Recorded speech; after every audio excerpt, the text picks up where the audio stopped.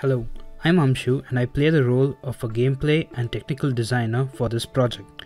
I will be briefly explaining the rules of the game and will also be showing a quick demonstration of the prototype I implemented using the Unity engine.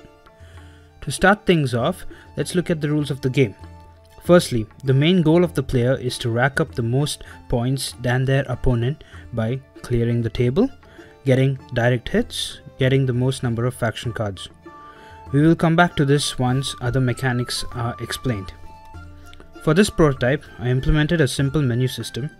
However, we plan to have more gameplay modes such as PvP multiplayer, adventure mode, which is a story mode which introduces new rules as you progress, and also a tutorial.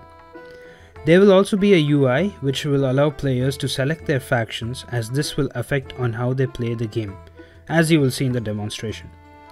But for now, let's start the game and assume that the player 1 chose the swords faction and the player 2 chose the arrows. At the start of the game, a deck of 52 cards is shuffled and both players are dealt a hand of 6 cards and 4 random cards are placed face up on the table. In each turn, the player has 2 options and playing one will end their turn. The first option is card pickups. Card pickups can be done by satisfying 2 simple rules: the pair rule and the additive rule. The pair rule allows you to pick up a card on the table if you have a similar value card on your hand, irrespective of the faction. The additive rule allows you to pick up multiple cards from the table as long as their values add up to the value of one of the cards in your hand. All the pickup cards are set aside for the end of the game. The second option is card discards.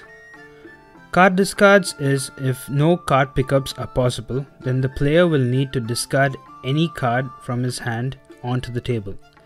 This is where the scoring system comes into play.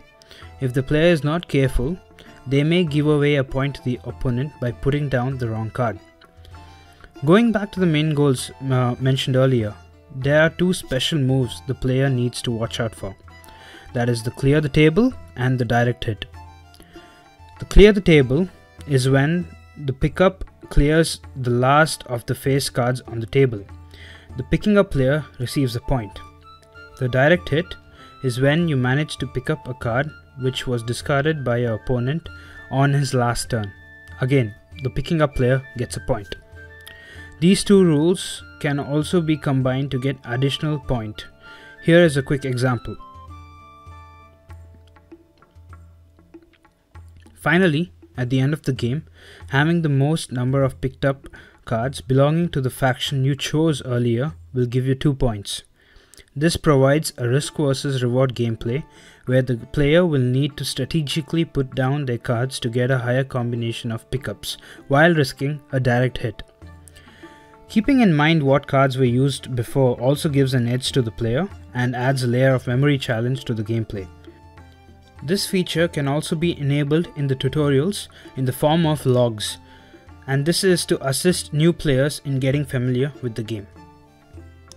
Finally, we also plan on extending the current UI component to display more stats of the player's points as shown in this game screenshot.